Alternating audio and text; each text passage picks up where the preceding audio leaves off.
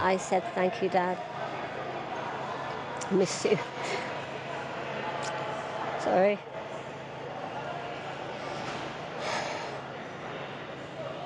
So it was crazy. Who would have believed it?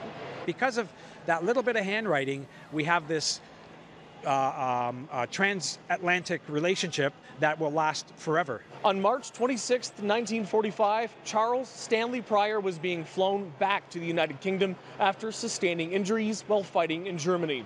He was laying incapacitated on a stretcher facing the ceiling of the aircraft, where he left his signature and a message. As City News first reported last year, in 2019, his message was rediscovered, along with many others after the bulkhead insulation was removed by a restoration team.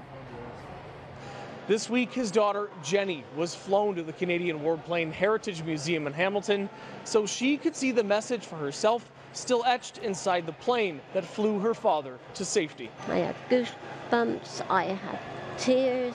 Jenny, who grew up in the UK, where she still lives, says her father, like many, rarely spoke about the war. This was like he'd come back again, like in that aircraft. It was as if Dad was with me. Sorry, but Dad was with me. How does seeing this change or update what you knew about your father? Oh yeah, this is the icing on the cake. Extremely excited and very, very moved because she can actually feel her father. When I first started and I heard this story and saw a photograph of the handwriting, it really intrigued me. It was Mike Tabone, a volunteer at the museum, who tracked her down, using his spare time during the COVID shutdown to start connecting the dots, an endeavor that took 2 years. I started doing a bit of research, and lo and behold, I ended up finding Jenny. He also discovered more about Pryor himself, other than his service in the British Army. That he lived until 1989, loved watching football, playing darts, gardening, and was well known in town for whistling while riding his bike. When you realized you had successfully made contact with Jenny, yes. How exciting was that? I had to read it a couple of times when I got the first connection with her. As for the plane itself, it flew for both the Canadian and British Air Forces before eventually moving to civilian service. It still flies today. There's a lot of C-47s that are around today that did fly on D-Day.